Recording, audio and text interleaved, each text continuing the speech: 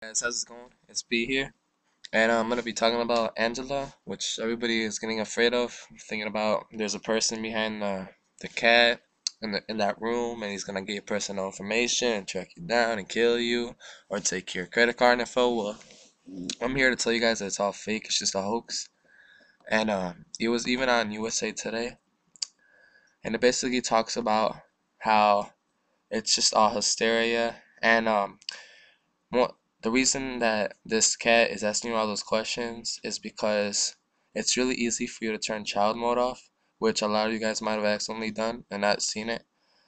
And it's supposed to ask you all those questions about like where you live, how old you are, so it can bring up a conversation so that like the conversation won't get dull or anything. So it's like it's all generated, and once you're done talking to the cat, it deletes all the information that you sent to it automatically.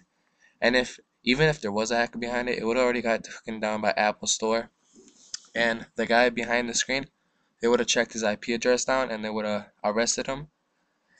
So yeah, I just want you guys to check this out if you're freaking out. So everything is safe. If you sent them your information, you're not gonna get hacked or anything. And if you don't believe me, you can go to this link right here. I'm gonna put it in the description. I'll see you guys later. All right, bye.